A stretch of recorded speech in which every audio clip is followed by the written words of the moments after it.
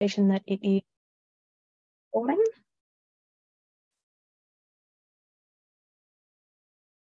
And sorry, got application windows all over the place.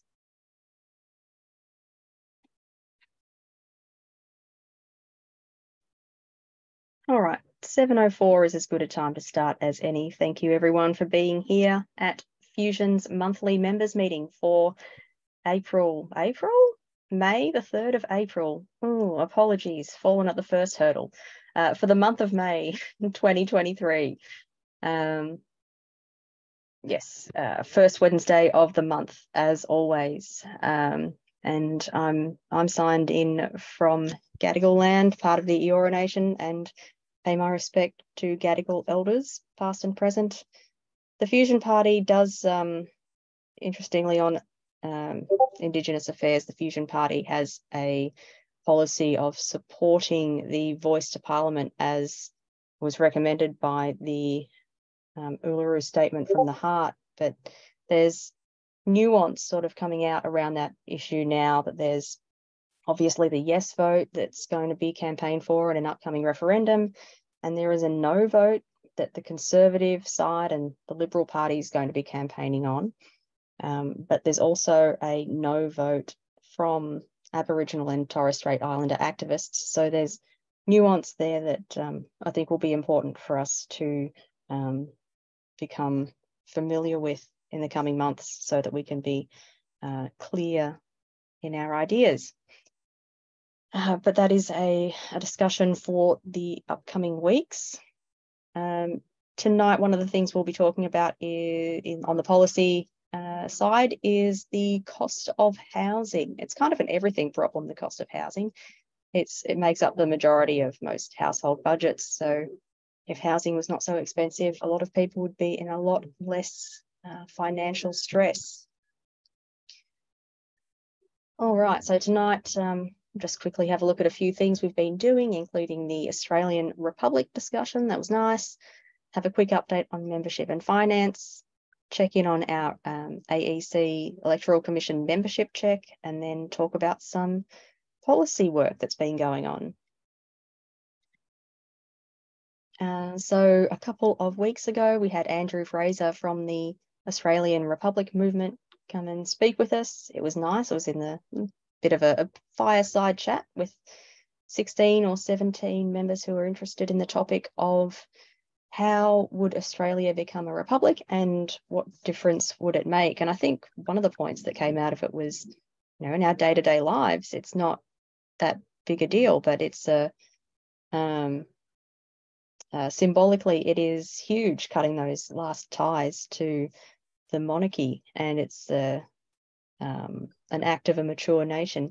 Anyone else that was there, welcome to jump in and give your thoughts on it. If anyone else has thoughts. Yeah, I mean, I thought it was interesting. There was, I think the pitch in general was very measured. It was.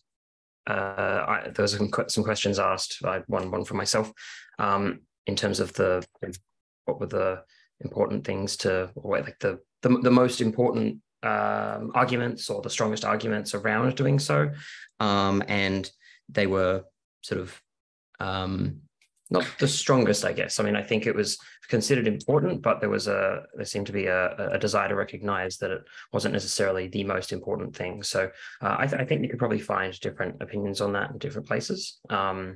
So potentially stronger advocates for it.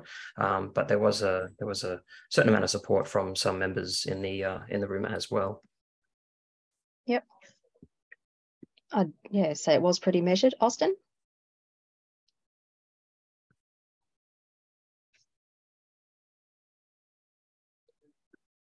Austin, are you there?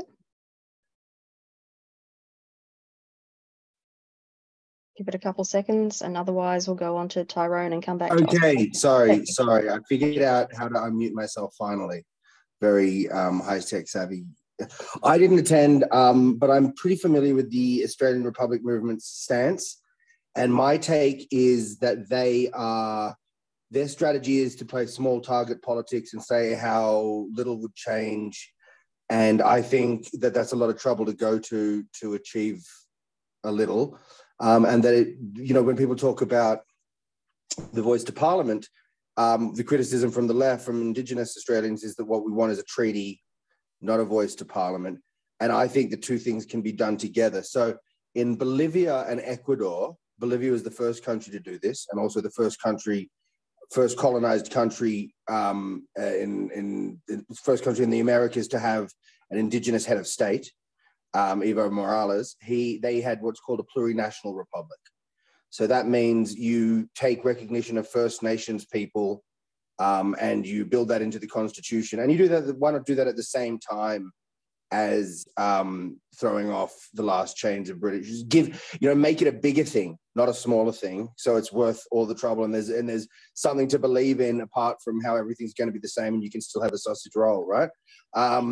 The other thing is, when people talk about it, there's always this assumption that we've got such a great system and we don't want to mess with it, and everything's wonderful about Australian democracy, including the fact that the Parliament can throw out the leader of the country at any time, does so frequently, and often replaces them with a less popular person. And the Howard to Keating transition was the first of a long tradition of popular Australian leaders being tossed out by their own party, people who they basically get elected, because we end up having presidential style elections, and then people vote on the leader and then they don't get to have that leader. So I think, having a strong presidential office, not a weak governor general who's elected, is a feature, not a bug.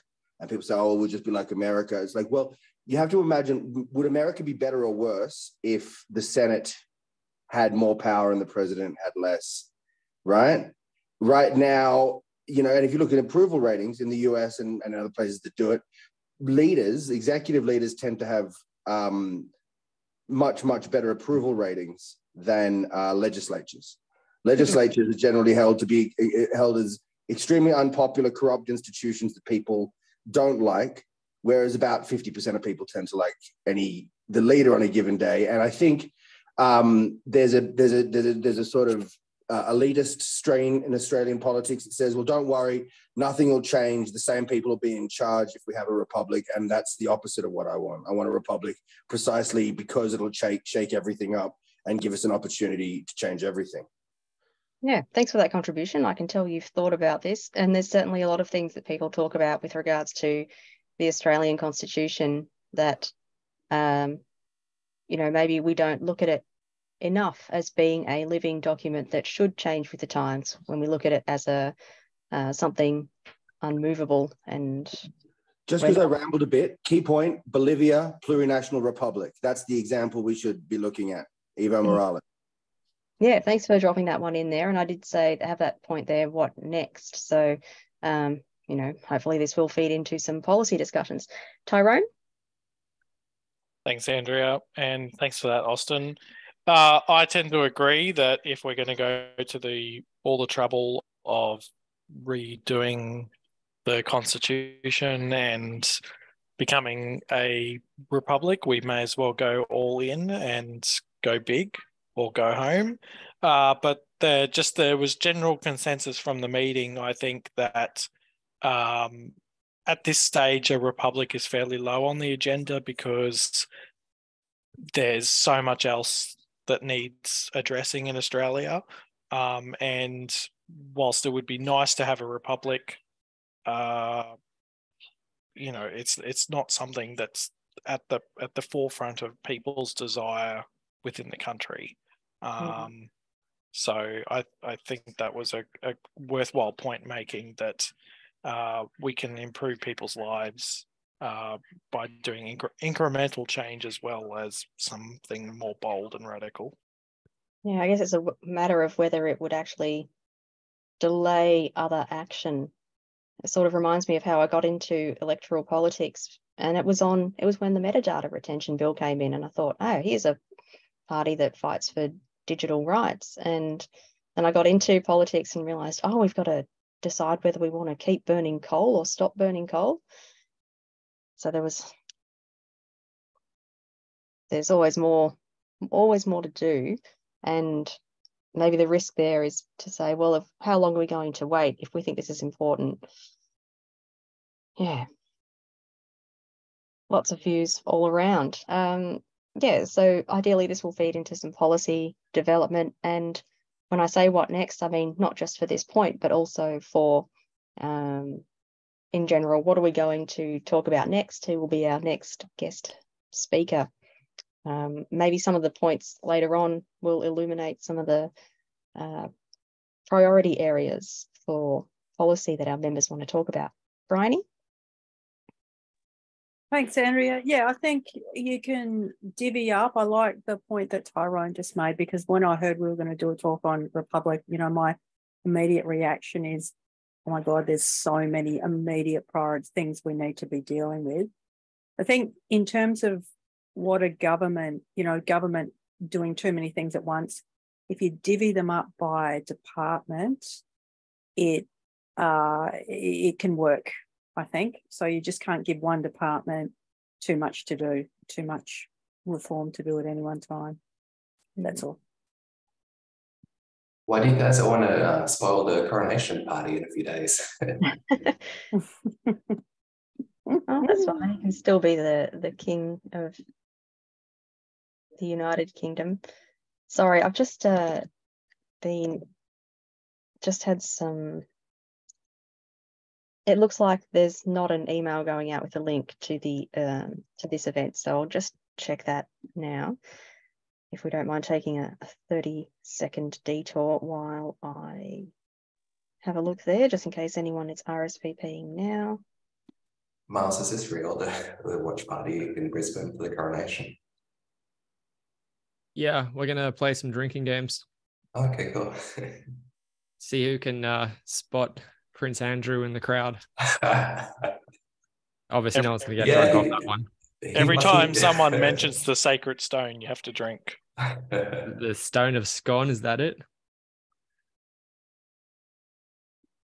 Well, it looks like there is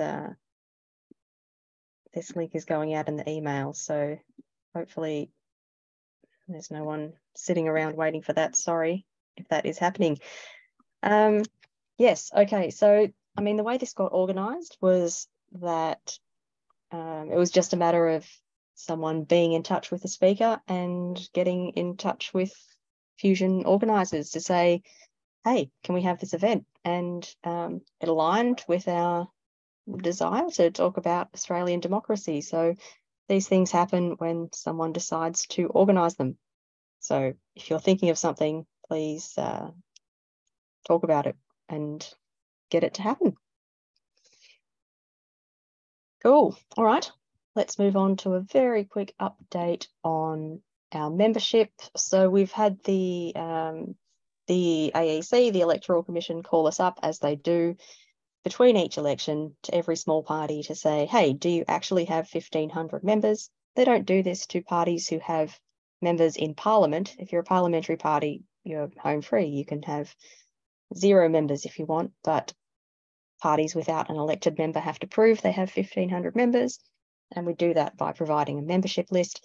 So everyone here, if you are a member, then you should have an email or an SMS from us, and hopefully you've replied to confirm your details, because we need to have those address details accurate and matching the electoral roll. If you are a member and haven't got anything from us, please let us know. We might have a broken email or incorrect phone number for you. So we've actually, in the process of going through our membership, we are down 64 members since the end of March, but we are more confident that these members actually want to be members of Fusion, because we've made a lot of phone calls in addition to the emails and SMSs to confirm people's, not only their addresses, but their continued commitment to be a member of the party. And the only obligation that this membership check imposes is that the AEC might call you. They won't call everyone. They'll call a sample of members, or maybe send an email and ask, are you a member of Fusion Science Pirate Secular Climate Emergency, and you just have to say, yes, it's me, Andrea Leong, and I am a member of the party. So we'll send out some more comms when that check is about to start. So thank you everyone for responding so far to our membership check. Owen? So far, yeah, out of the people who have responded or the people who passed, those two together, yeah, 1,302 people now. So, and that doesn't include the pirates. Ah, right, okay. So that's getting very close to where we can be confident that all of our members know what's going on. So this is, yeah, that's very confidence inspiring. Any questions about that? Otherwise, we'll have a quick financial update. All right, Michael, our treasurer. Cool, thanks very much. So very, very quick, if I can. So profit and loss. So this is as of the. Oh, Michael's video is frozen. We'll send him a message. No, how's that? Explain a little bit more.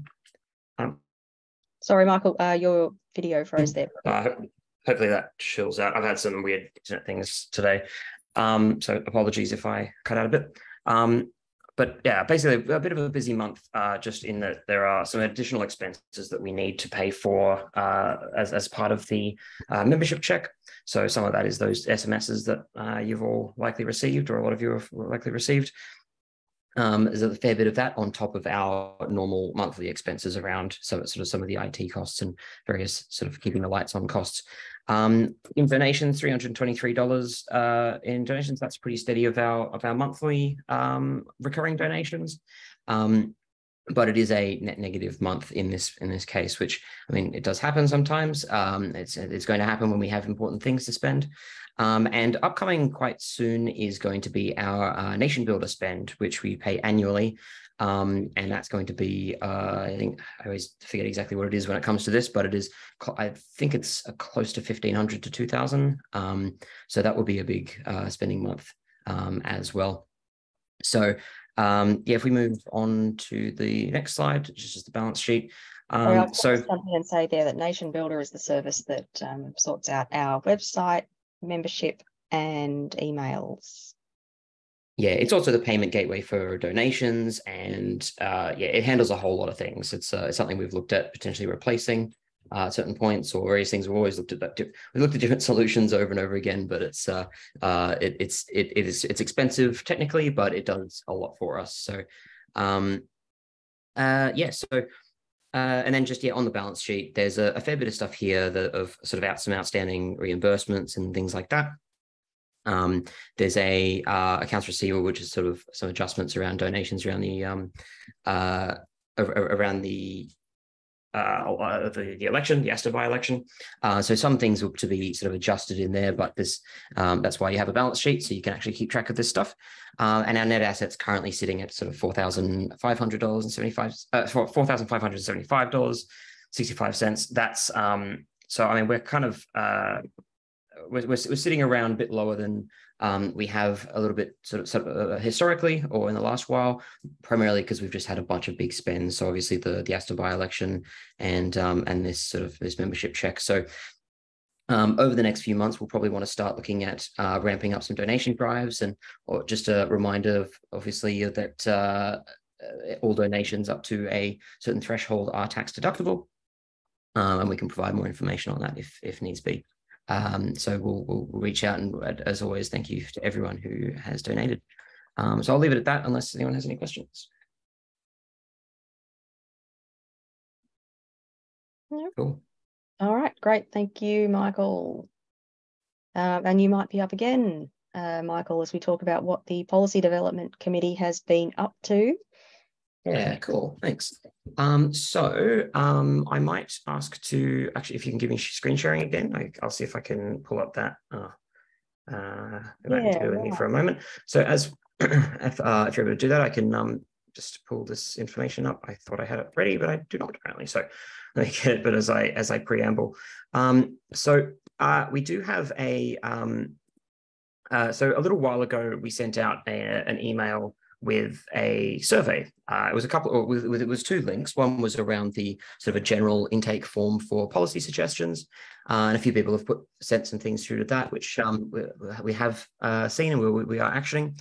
And there was another one that was sent through that had in it a survey that was more of a once-off to look into the idea of sort of policy priorities among the membership.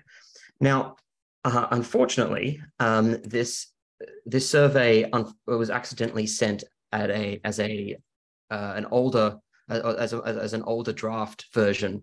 So there were some typos, and the information, the questions that were in there were unfortunately not the final versions that we were intending to send. So if you did see that and fill that out, you probably might have noticed a few weird things in there. It didn't look as great as it should have. However, by the point we sort of realized we'd had close to 150 or so responses. People responded very, very quickly. And the data in there is still is still quite useful. Now, firstly, just a big thanks to Drew, who has sort of put this together and put some slides. I'm just going to share my screen now. And that's I put that up, and then it went to full screen, and then I see it's because I'm on this. So with this member survey, I'll run through this relatively quickly. Open to people to sort of jump in and through some questions if you like. Yeah, so the main thing was for us to just ask what were the main sort of important areas around based on some very, very broad topics. We wanted to keep sort of things relatively broad. And some of the things were sort of fairly expected, but some important things to kind of recognize is obviously as a party made of lots of different parties, there are lots of differing beliefs, and some things that are pretty universally accepted, and some that are a little bit more contentious. So one of the probably not surprising, climate environment had sort of the most number of people saying it was a 5 here. These weren't competing against each other. This was basically just basically for each of these issues, how does each person score it? So quite a significant portion sort of put climate environment at 5, as well as sort of cost of living and science research, education, health. So I mean, this is a general. These are sort of these 6 items were the ones that sort of had the highest weighting of importance there. Now, we also added just a section to add some free text, so people could put in some of their own own things, which I'm glad we did again, because we were missing a lot of categories in the draft version. But there were a number of common items. So Drew had gone through and just sort of collated and added a number of the ones together. So yeah, Indigenous Australians, human and animal rights. The interesting one there was there was a fair few calls around nuclear power. And is in being in favour of nuclear power, corruption in government, church and government, trans-related issues, and anti-corporatist economics. So there was a fair few, a widespread of these things, and obviously these were important enough. Obviously, all these are very important, and very important enough to many members that it was important to sort of fill that in that free text space.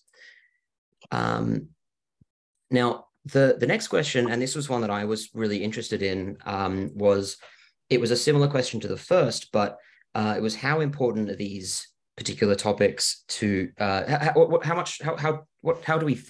important do we think these other topics are to the general Australian public? So it matters, obviously, what our members, like, we want to be representative of the members with our policy and with the way that we all sort of represent the party.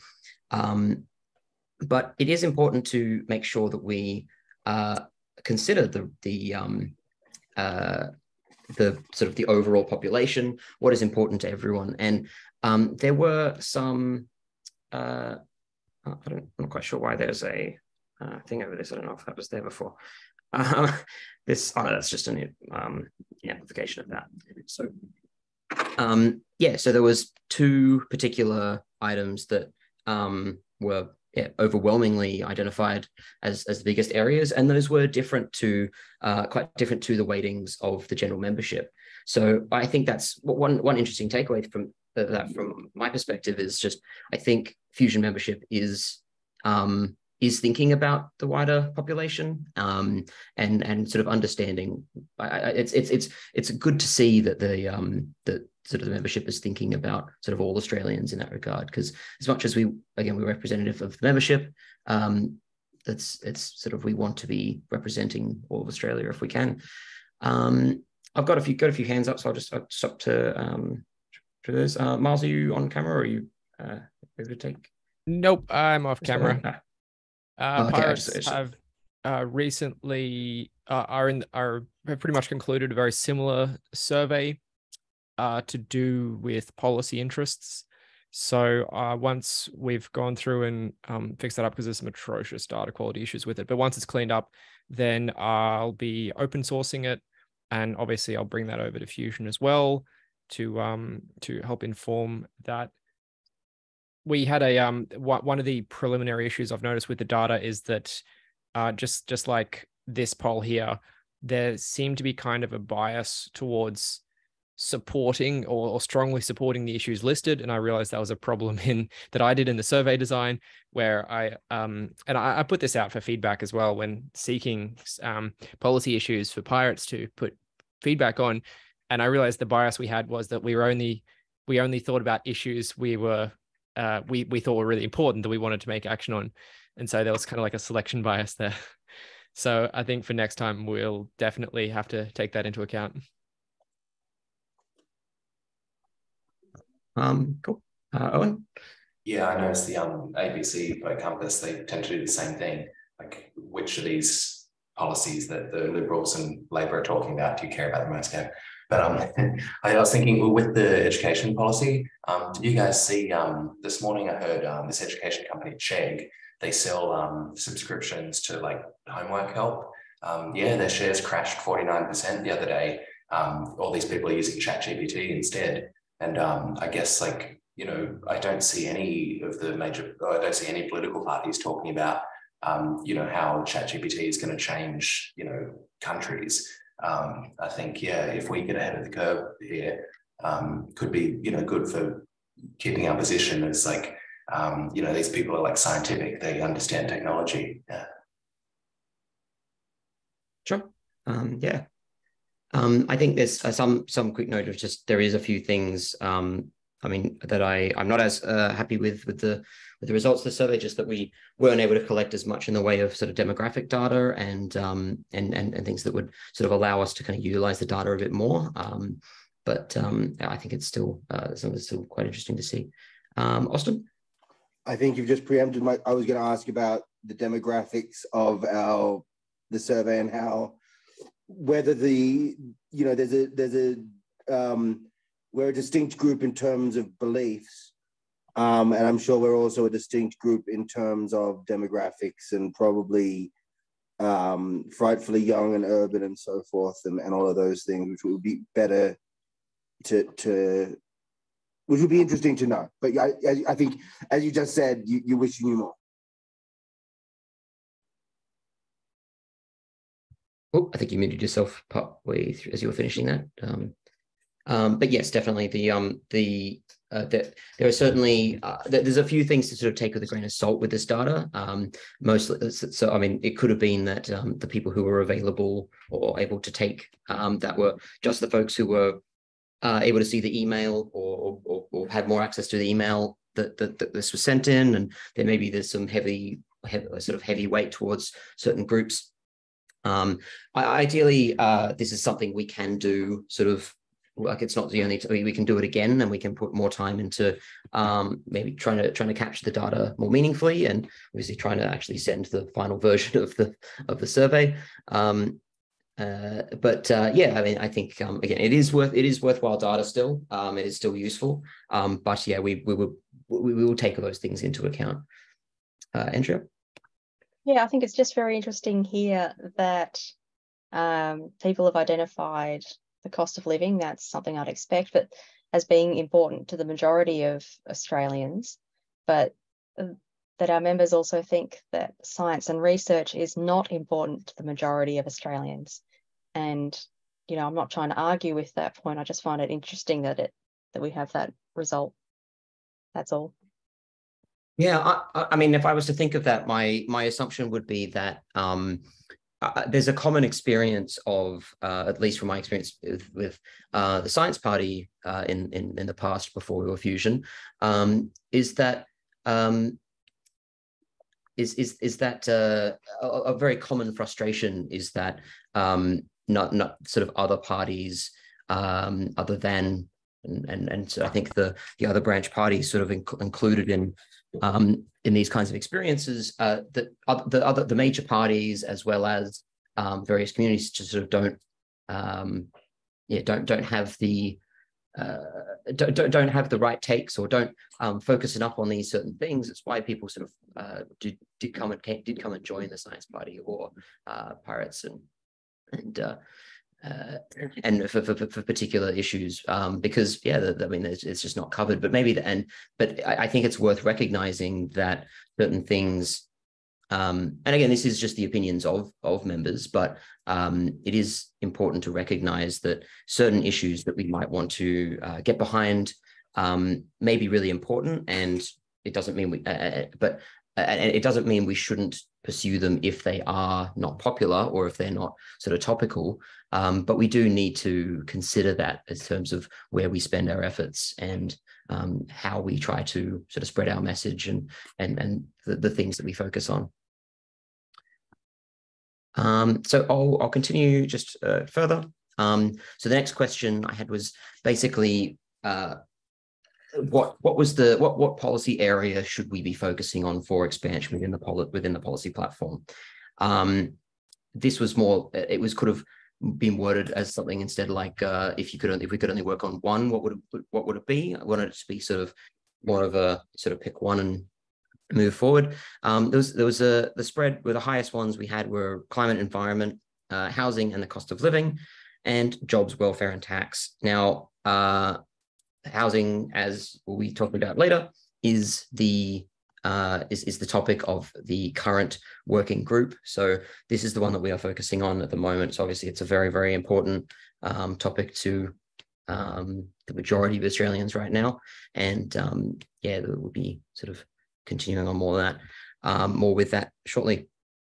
And then other sort of comments had heavy focuses on trans rights, and there was a fair few in favor of land tax, as well as nuclear power, but I think some specifically excluding nuclear submarines.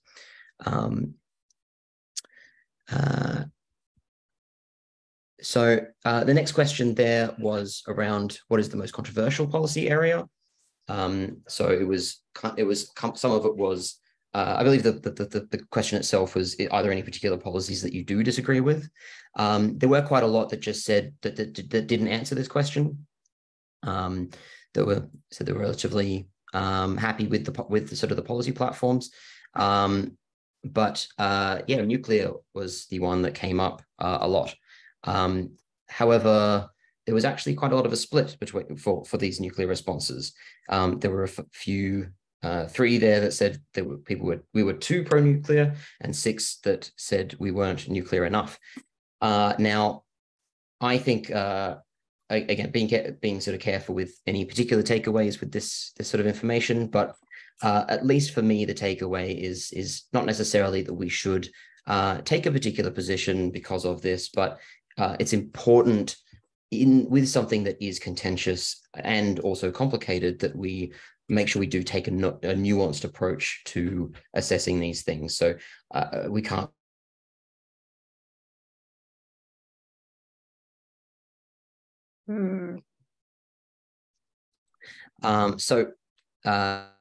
Sorry, Michael, your internet's bugging out. I think other things that the respondents didn't like, or a bit hate message, classifying aging as a disease. So this is one that has been very commonly raised as sort of contentious. There have been a lot of times where when it's explained or that it is sort of received a little bit better.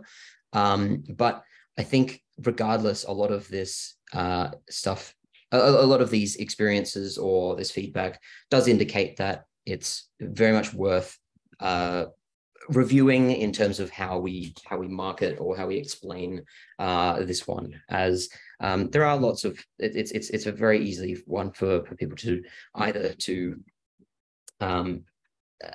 misinterpret or kind of take in a sort of a context that we don't mean.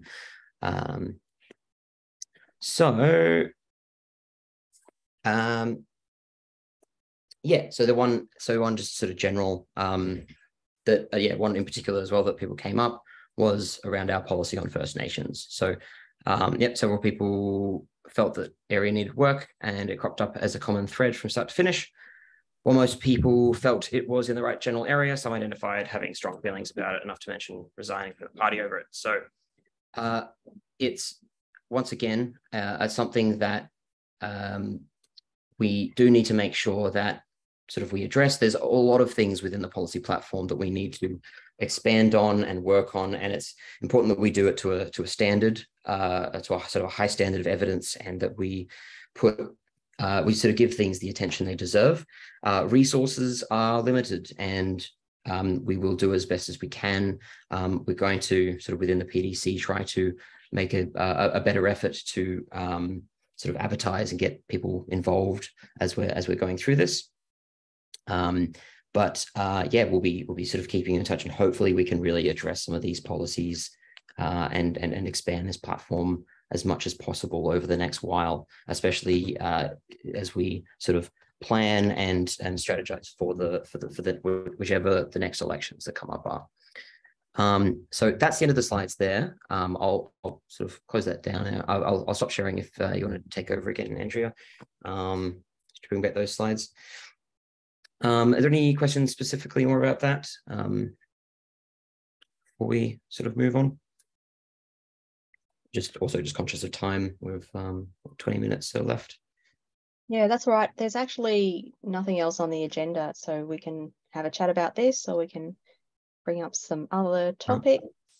Yep, I mean, there were some items just on that slide. I didn't put necessarily a lot of items on that slide around the other PDC stuff, but there's a few other things to mention, mostly around the sort of the state of the housing policy group. So Austin, was that going to be a question around the survey stuff, or? No, it was going to be about interest rates, but if you're going to talk about housing, do that first, and we can roll interest rates into that maybe. Just with the RBA decision, I wanted to know what the party's position is on interest rates. Yep, for sure. We can speak to that shortly. Tyrone, do you want to go first before I continue? Yeah, I was just going to ask. I have a nuclear energy policy proposal. How do I go about getting PDC to investigate that? I think we can speak to that. I'll try to speak to this best I can, sort of briefly. I would say the first thing would be to push that forward through into the general intake form. I will see if I can provide that and put that in the chat again, just for anyone else who needs it. The idea will be, so right now we're focusing on this sort of the housing work stream, but we do want to make sure that we can get more things going in parallel as soon as we can. So I think if with anything that is proposed, anything that is sort of, especially it has already lots of work done on it, I think it's something we should be trying to focus on when we can and getting moving. But yeah, I would get that through into that intake form, and then we can we'll do our best to sort of get some movement on it as soon as we can. Cool, thanks.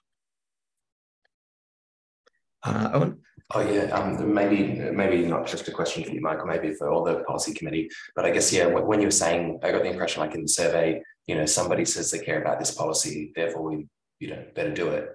Where is there like some sort of line? Like if I say, what's Fusion's policy on space mining? Like, why doesn't Fusion have a policy on space mining? What a terrible party. Like, where do you draw the line? Like, this isn't, like, we're not gonna, you know, we don't have to have a policy on everything. Well, I mean, in terms of what we do have a policy on, I mean, it's going to be whether or not there is a sort of agreed upon sort of position or policy on something. I mean, it's just whether or not we've gone through the process of creating it and endorsing it. If we don't have a policy on it, that's all we can really say. We can speak generally to how these things will fit to our values and things like that. There's ways to talk about that would give it a decent idea of what we would of what position we are most likely to take. But yeah, I mean, we will need to sort of prioritize certain things.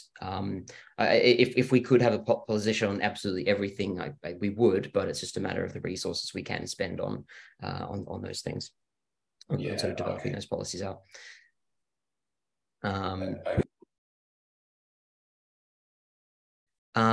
Yeah, so I wanted to just speak just briefly on the housing policy working stream. So just really quickly, as has been sort of mentioned before, the PDC has sort of put together a procedure for the purposes of complex topics and complex policy development, and the housing policy, housing affordability is about as complex as a topic that we could have picked for the first run through of this. For better or for worse, it's a very, very complex, very, very difficult, but it's also a really important one. The procedure that we are working with, it's one that is very, very important. There's some sort of really important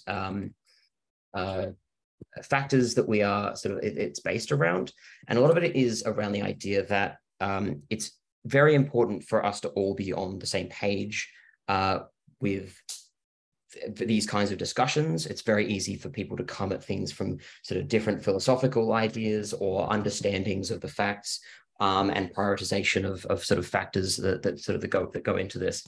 And so the procedure as we're going through it is it goes through 3 phases. So the first phase is problem identification, and so that is to look at the underlying reality of what's happening now. So rather than look anything aspirational or anything just yet, or looking at particular implementation, we just really want to make sure we all understand and have a good idea of what the current situation is. The second phase is around looking at outcomes. So again, we're sort of just before we do anything around implementation, we want to just figure out, like, basically, if the first phase is where we are right now, the second phase is where we want to get to, and then the third phase after that will be actual implementation. So along those.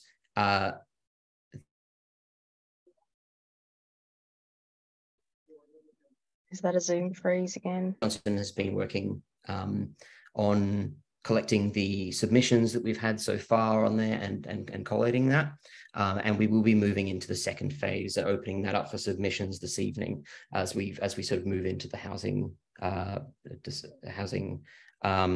the next working group meeting session after this in 12 minutes. So I believe I've just been notified PJ actually is Peter Johnson. Your name is usually different. Peter, would you like to take over for a while and speak on this part of the process?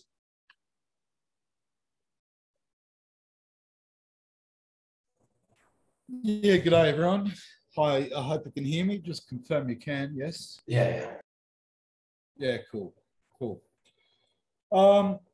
Look, the development of policy that's earth-shattering, that is country forming, that is evolutionary, that is able to solve very intricate and inbred problems in our society, is a task that requires an analysis of the fundamentals. of much of our social makeup. And when it comes to housing, there's really three broad sectors that are affected by the principle of affordability housing, which is the main focus of the working group. The first one is what proportion of your income, what amount of money do you have, wherever you source it from, is actually utilised to pay for your housing. But inherent in that is appropriateness of housing, which is really related to factors such as, is it safe? Is it adequate for your family? Is there appropriate infrastructure, etc.? So I don't want to go into those details, but when we look at those factors, we see a state of play in Australia, which it's obvious and everyone knows it, that there's sort of four broad groups. There is the genuine homeless on the side of the road, in tents around the country, in emergency accommodation, staying at churches, couch surfing, etc. And their numbers are around about 120,000 people on any given night. There is the rental market, which about 80% of it is private rental from private land or house owners, and 20% is in the state owned housing or territory owned housing, or other sort of morphs of that, which is a friends let you rent somewhere, or you're renting a caravan at the back of someone's property, and extensions of that principle of rental. It could be marinas, it could be a wide spectrum. So we've actually got about 30%, 33% of the population renting in Australia, which equates to about 3 million households are in that market. There's probably another 3 million or so that own a home but have a mortgage. Many of them may have had a mortgage for some period of time, but others have taken on a mortgage in the last 4 or 5 years, which means that they are they have a large loan on their property. They are now very susceptible to rising interest rates, and they're very susceptible to housing devaluations. And if any of those crises hit them of substance, that's a life-changing event for them in terms of both financial loss, creditworthiness, and the willingness to do it again. And the other 30% own their homes outright, which are generally the older generation, so the 50s and above. So if we look at affordable housing, the main sectors that are affected are, I guess, probably close to half of the rental market, maybe slightly more. They're in a position where their disposable income sits close to 30% of their cost for rental. And that's the RBA's and very broad international guidance of what is housing stress. The other areas, of course, is the newly mortgaged, which I mentioned, and of course, the homeless. So we then take a look at where we've been going through is then effectively assessing very broad fundamentals of this situation in Australia.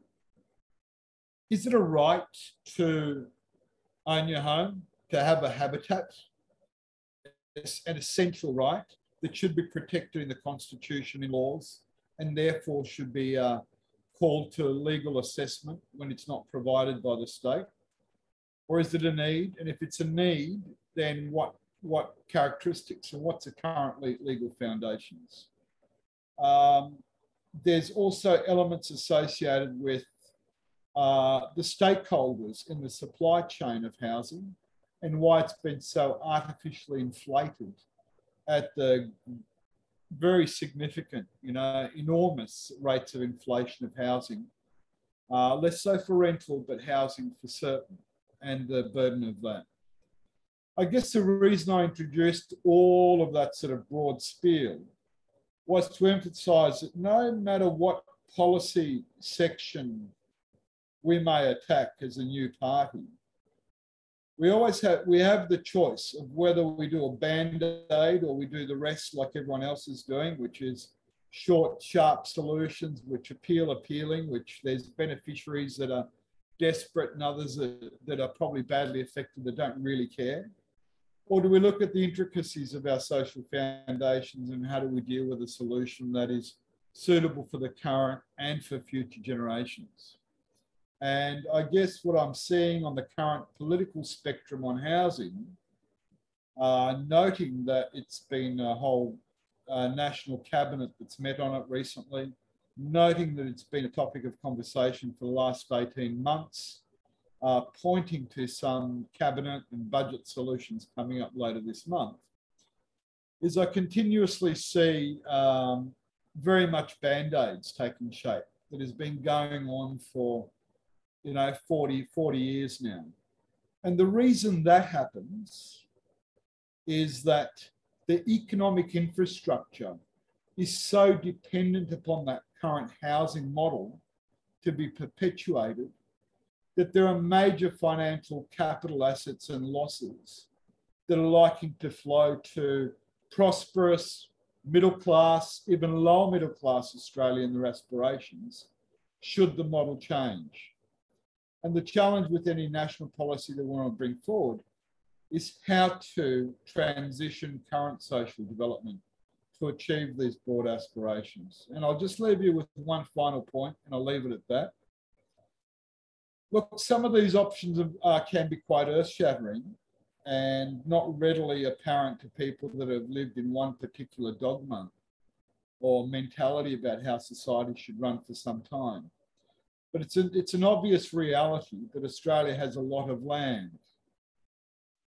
It's an obvious reality that a lot of that land is available for residential, low-cost or self-developed housing. It's also a reality that that land was not created by human effort or human capital. That land does not own or owe any service or penance to any of our current institutions. It has merely been a historical capture of title and resource over that land.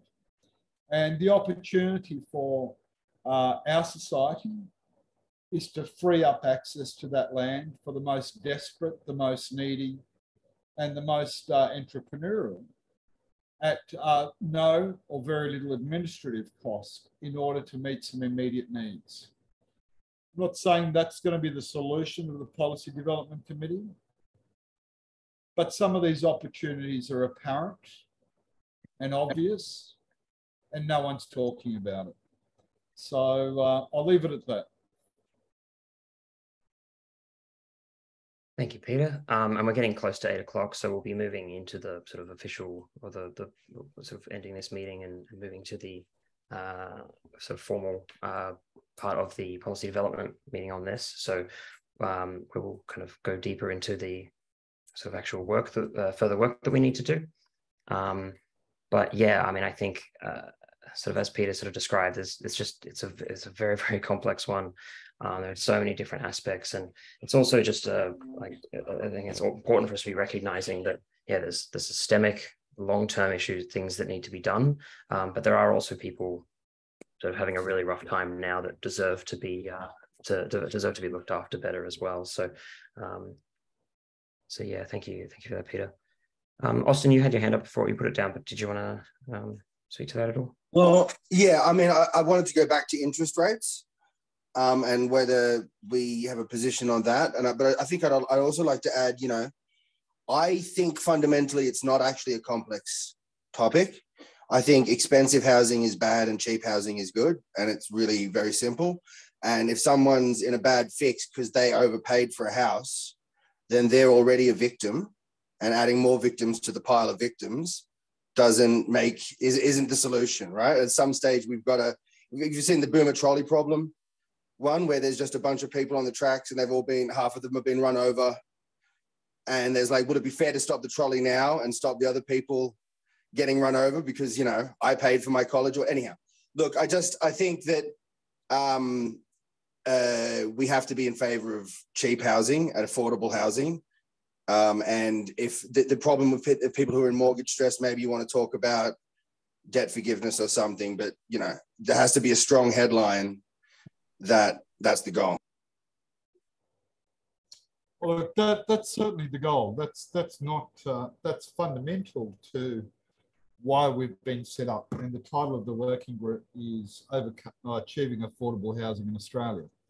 The issue that... Sorry, one more thing. And the main driver, I think, is interest rates. Low interest rates push up asset prices, right? And interest rates are low for a bunch of reasons we can talk about. But there was an RBA meeting today and they raised interest rates again, and everyone in Australia is, sort of up in arms about it.